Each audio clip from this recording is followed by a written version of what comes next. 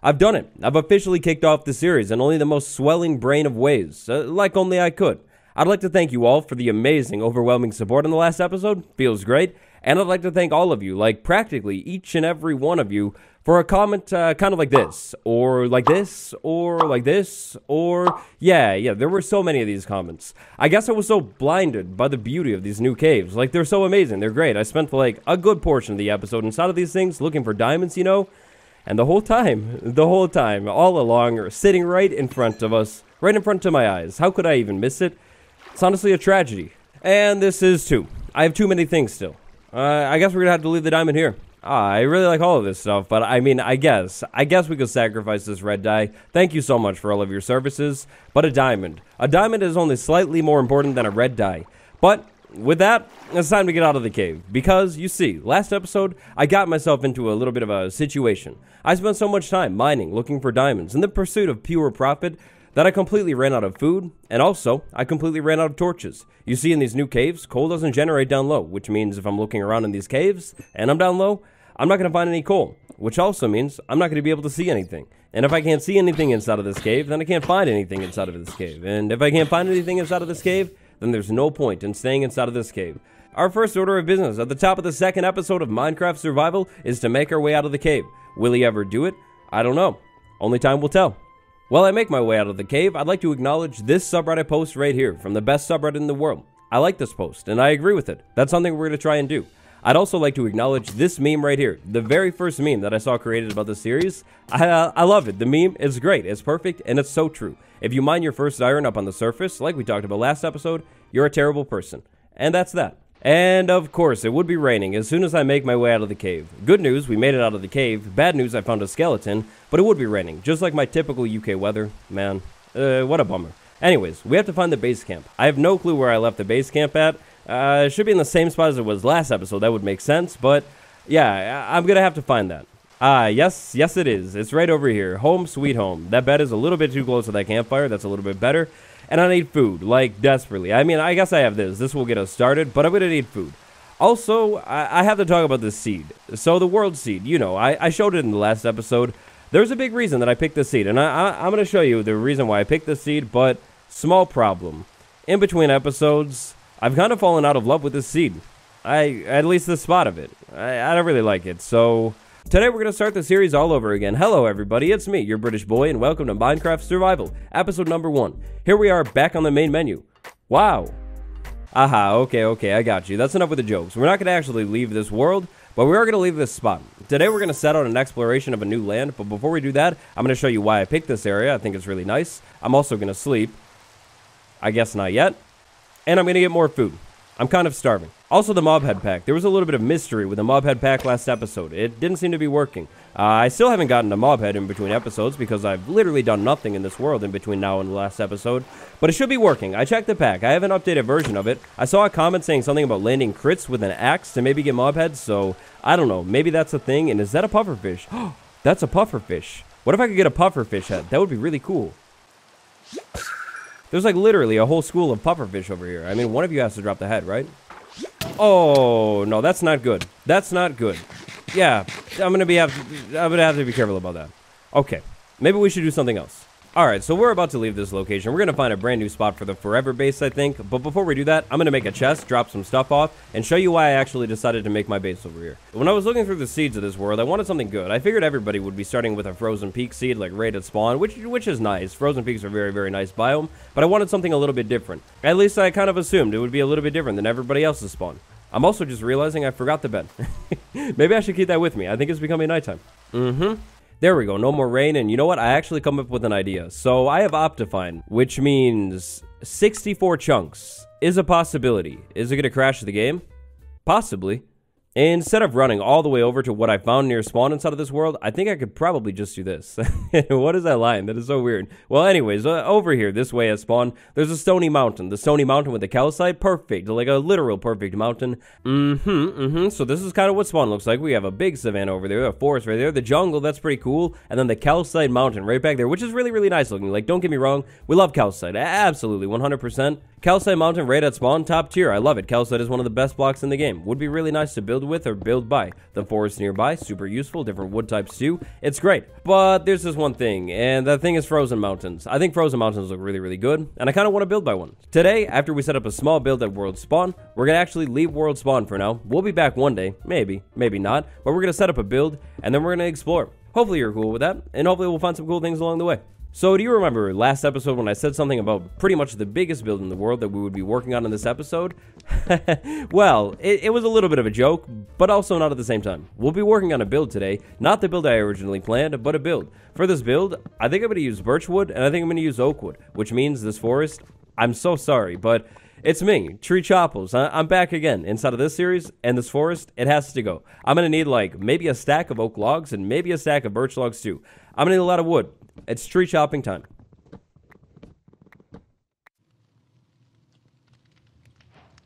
Wait, oh my gosh, those are the first oak recipes of the world. That's kind of cool. Check out this land that we have by world spawn inside of this world. There's a lot of stone. I was talking with my grandmother, we'll call her Grandma for short, and she was talking about a lighthouse. Now, this is some lighthouse that I guess they like literally moved with like logs. Like they put the lighthouse on logs and moved it because like basically like the land kept moving the lighthouse or something. I don't know. It was kind of confusing. It was crazy though. They moved a lighthouse with logs. It was mind-blowing. Now, we're not going to move a lighthouse with logs. I'm not like mumbo jumbo or something like that, but we're going to build a lighthouse. A lighthouse sitting right here at world spawn to mark world spawn. I think that's a pretty good idea. Now, I realize and I remember that world spawn is technically right over there, but I like the spot a lot better. I don't know. I feel like it could be kind of cool sitting in land next to the forest. So we're going to build the lighthouse right over here. For the lighthouse build, we're going to need basically 4 things, I think. Cobblestone, birch planks, oak planks, and copper. Now, speaking of copper, I don't have very much copper. I have 2 blocks of raw copper, a couple more pieces. However, there's copper all over the ground here. There's copper right here. There's copper back over at world spawn. I think hopefully I should be able to run around, get enough copper from the ground, smelt it up in the furnace over here. Coal might be a problem too, so I'll have to find some more of that. I smelt the copper up inside of the furnace, make a stone cutter, turn the copper into copper blocks, take those copper blocks, cut them in the cut copper. They quadruple. And I should have enough. I mean, it's a small lighthouse. I'm not going to need too many copper blocks. So I'm actually contractually and legally obligated to begin the builds inside of this world with a circle. Circle, build, the lighthouse, it's literally the perfect combination. Cobblestone base, we go up 2 blocks. I think it's going to be pretty cool. We'll have the entrance to the lighthouse, like over there or over there somewhere. Not over here on this side, though, for sure. Cobblestone base, 2 blocks up. Mossy cobblestone, that would be a dream, for sure. But tragically and sadly, a dream, that's exactly where it's going to have to stay today. Off camera, I was mining. I chopped down a ton of the forest. I'll replant it, don't worry. And I got over a stack of oak logs and over a stack of birch logs. Technically. Lighthouses are towers, and you know, towers. I love building towers. Towers are really good, and consistently, I build them like perfectly, flawlessly, every single time. So that's what I'm going to do. I'm going to build a flawless tower that looks nothing like other things that all we will say, and it's going to be great. And I'm wondering if I'm going to have enough logs. Well, you know what? I think I just came up with like the best idea of all time, or one of them at least. To make sure I have enough wood, windows. I'll just put windows all over this thing. It's less wood, 3 less wood on that side, 3 and 3. That's 9. We keep doing that. We're going to have so much extra wood. I think it'll work.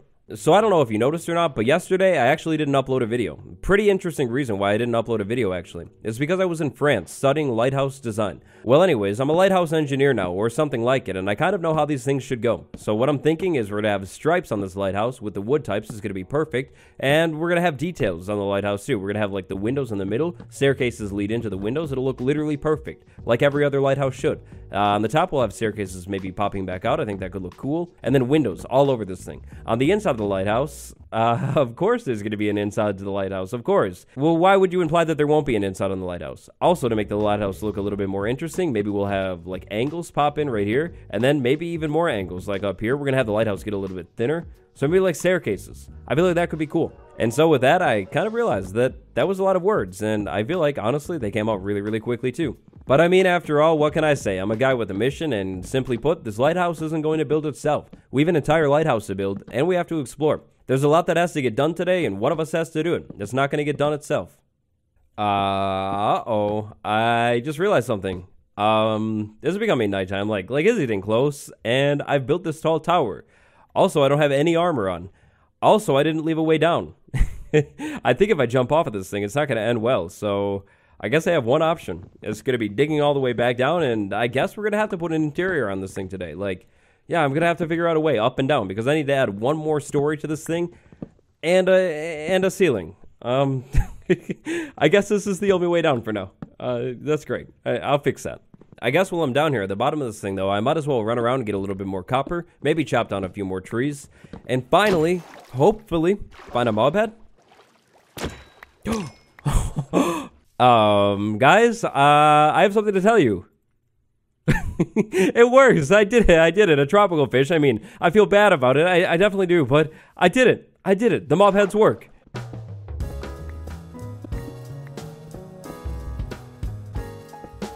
This is one of my proudest moments of this entire series so far. What you're witnessing right here is a great and memorable moment. Stone cutter. I love stone cutters. And that's the very first stone cutter of the world. Probably should have put it over there though. And raw copper. Raw copper. We need to smelt the copper into normal copper so I can actually use it. I'm running out of coal again, which means I'm going to have to keep digging. And hey, did I see what I did? I left one behind. Well, that looks dangerous. Not anymore.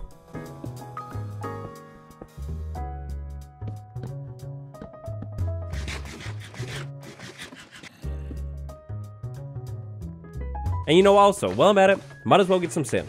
We're gonna need that too.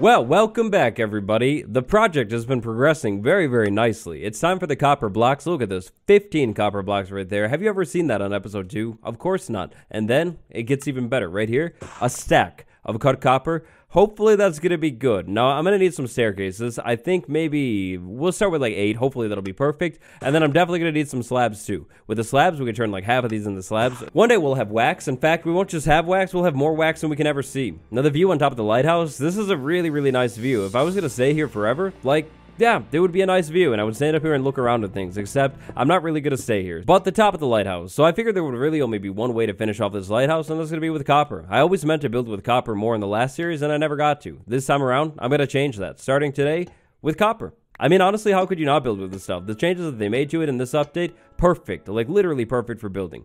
Now, I'm thinking like a seep tower. A seep tower would be really cool, and I'm also thinking that I ran out of staircases.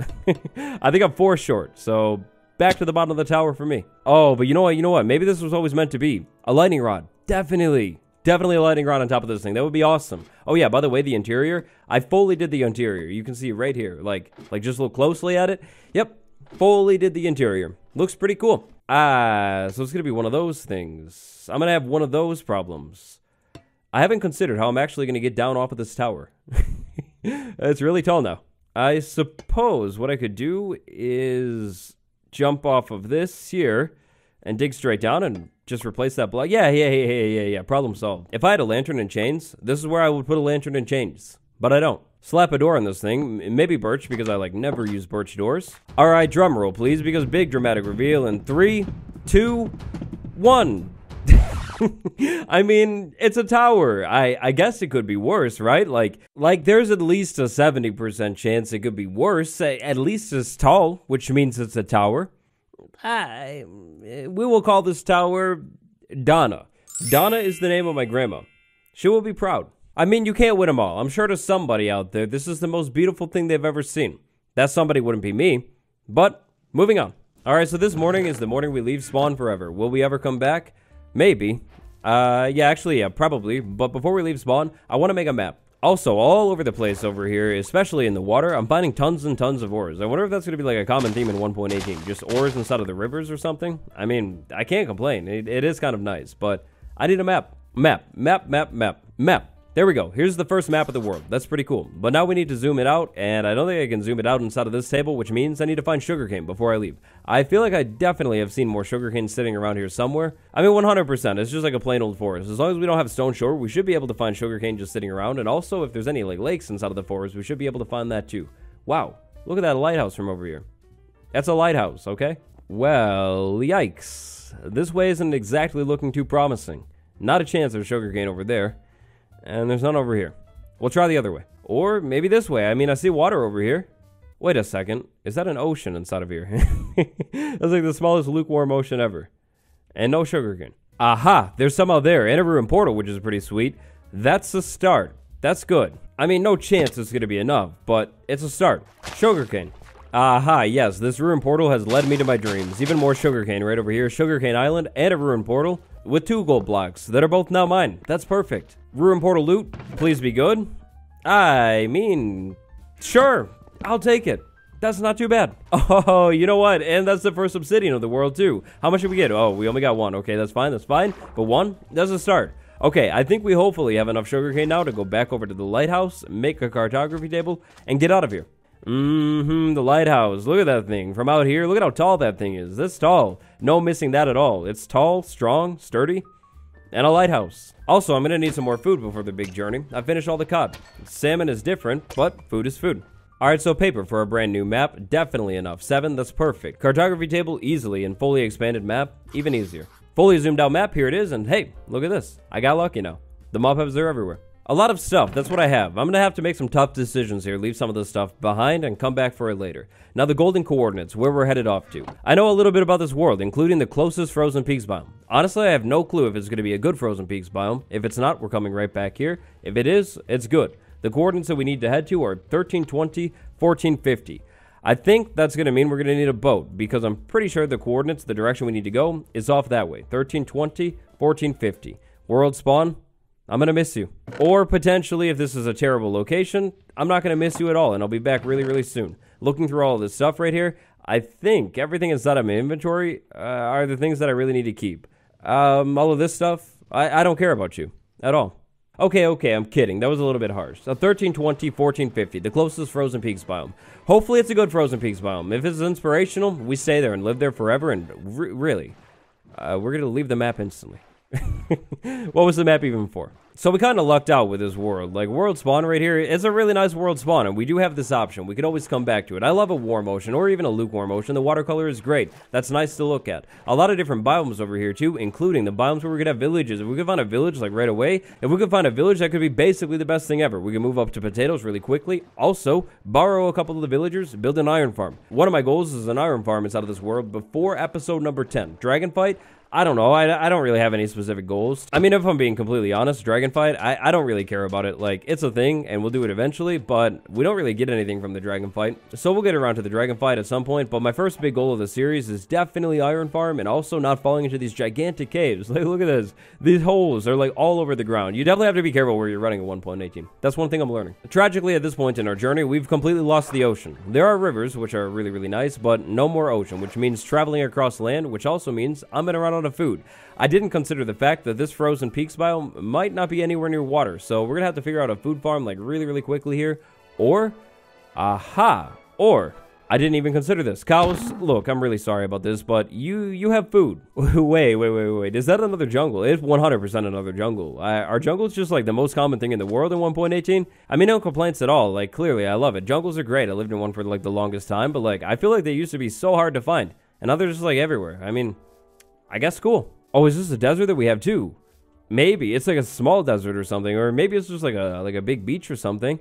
Is that a shipwreck? Oh, that's the shipwreck. Oh, that's so cool. Yeah, with all the generation changes in 1.18, both above ground and underground, I definitely want to explore in this world too. But there are a couple things that I feel like we kind of need to get done first. Whoa. Speaking of exploring, this is so cool too. I love when these things happen, like with the overhang in the water. Yeah, that's really cool. We definitely need to explore this world at some point. Okay, good progress update. Things are starting to get hilly, which is a really good sign. Not a great sign that the hills are kind of like warm things like the jungle. And also, do you see what that is? That's like basically the best thing ever. Dark oak 4 is complete with the brand new and improved stripped dark oak wood. Oh, I love this, except my inventory doesn't, so I'll come back for you. I won't forget you though, I guarantee it, 100%. That stuff is going to be amazing. 100% building with that. You know, now that I think about it, I think we found basically every single type of wood other than the best type inside of this world already. Acacia, birch, oak, jungle, dark oak. We like literally almost have them all. I mean, there's one giant gaping hole that I definitely can't overlook, and I won't, definitely not. But like, almost all of them already. Episode 2. I think that's the fastest I've ever found all wood types. 1320, 1450. 1320, 1450. I'm going the wrong way. The way is that way now, over the hill. You know, I'm really banking on this being a good, inspirational looking mountain. If it's not, I really don't want to have to go back to spawn and look at that lighthouse one more time. Like, I really don't. Okay, this is good looking. This is really, really good. Doesn't have a lot of height off of the ground. This is great looking. You see what's on top of that? Okay.